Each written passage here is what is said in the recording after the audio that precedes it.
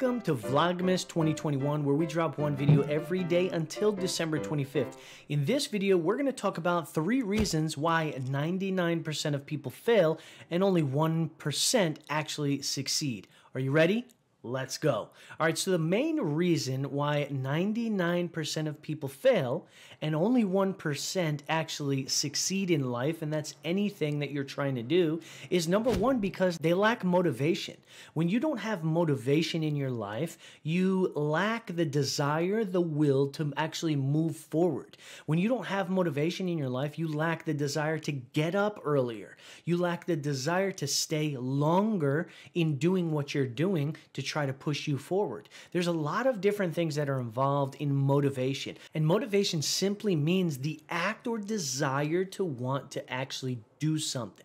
Now, here's the thing. When you think about your life, do you get up in the morning and do you have a long-term vision? Or do you simply get up in the morning and think, well, what's my next 5 minutes look like? What do I have to wear? In other words, do you plan your next 5 moves rather than your next 30 seconds. Now, there's a great book by 𝗦𝗣𝗘𝗖𝗜𝗔 called Your Next 5 Moves. I highly encourage you go and check it out. There should be a link down in the description where you can go check it out on Amazon.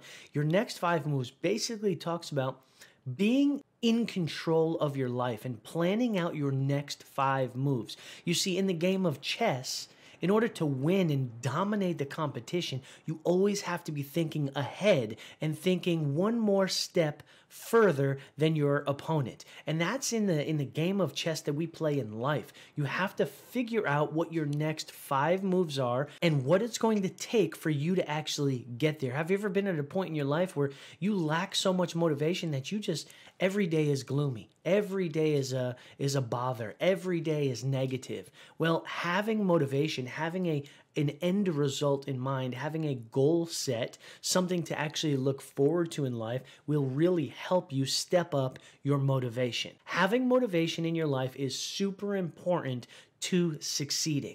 And that's one of the reasons why 99% of the people fail and 1% actually succeed, because that 1% has a long-term vision. They're planning their next 5 moves. They're getting up earlier. They're staying longer. They're devoted to whatever their goals are that are going to push them to the next level. Let's go to number 2. 99% of people fail because of limiting beliefs. 1% don't fail and succeed because they break through those limiting patterns in their mind. What is a limiting belief? A limiting belief is a woe is me, is a everything's wrong with me, is a I have so many issues and I don't know how to fix them. Limiting beliefs is you being afraid of what people are going to think about you. There's so much to unpack within limiting beliefs, but limiting beliefs is the shackles in your mind that you hold yourself in. When you can't break out of those limiting beliefs, when you're fearful of rejection, when you think you're not good enough, when you have imposter syndrome taking over and you think, what are these people going to think of me? They're going to think I'm a fraudster, I'm a fake because I'm not there yet. Those are all limiting beliefs. I once worked a freelance role in my career where I did cold calls all day long to try to get new people, new business partners on the phone and to partner with me in business. And before picking up that phone, I would have literally cold sweats because I was so scared of what the other person was going to perceive me as or what they were going to think. Now, it ended up happening that when I broke through those limiting beliefs, I ended up making a lot of money and meeting a lot of cool people. I made one of the largest transactions in my business career. I closed a client on a $10,000 retainer contract to do digital marketing for him. And I closed them one phone call and then the rest was through text message. It was the most wildest thing. But the thing that was the game changer for me during that transaction was the limiting belief that I threw off of me. I took the shackles off and I threw them to the side.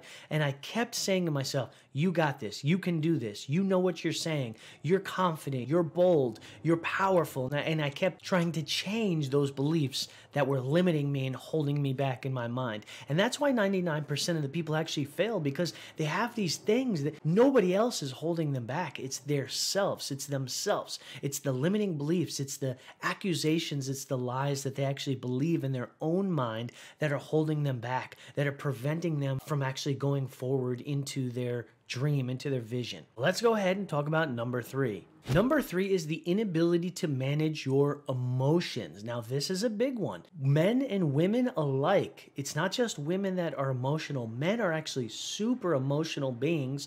They just react and respond a little differently than women. A lot of times men are internal about their emotions. You may see a woman outwardly crying or outwardly speaking about their emotions. Men have the same amount of emotions, they just don't tend to speak about them. They don't tend to let them out as much. So what happens internally, men have this turmoil going on. They have this inner war that they don't know how to get rid of. And what happens sometimes is that men end up lashing out at their loved ones, lashing out at their kids, getting overly frustrated with people. They're expressing their inward emotions in the wrong way. Now, I'm not a psychologist by any means, but I'm telling you from personal experience, having emotions and being able to balance them and stay level in all different kinds of situations is definitely a key attribute in why the 1% are able to succeed in life. Staying level when you're investing, they tell you to take emotions out of investing. Stay level in your emotions. Whenever you deal with money, take your emotions out of those transactions, out of those big business deals. I know specifically for raising a family, the ups and downs of raising a family, you have to stay level. I'm constantly telling my wife, honey, stay level in your emotions. Try to stay level in your emotions. Don't be too high. Don't be too low, which means don't get too excited about things, right, until they happen, and don't get too down if they don't happen. Consistently try to stay level in your emotions, and you learn how to regulate your emotions, you're going to have a more successful life. Share some of these nuggets with some of your friends, and if you appreciated this video, drop a comment down below. I'd love to hear from you. Make sure you smash the like button, subscribe. All those things help push this video higher to the top in the search engine. I thank you for your time. I love you. I appreciate you, and thank you for watching another Vlogmas 2021, where we drop one video every single day until Christmas time. Until the next video, live well, laugh louder, and learn to be a better you. Peace!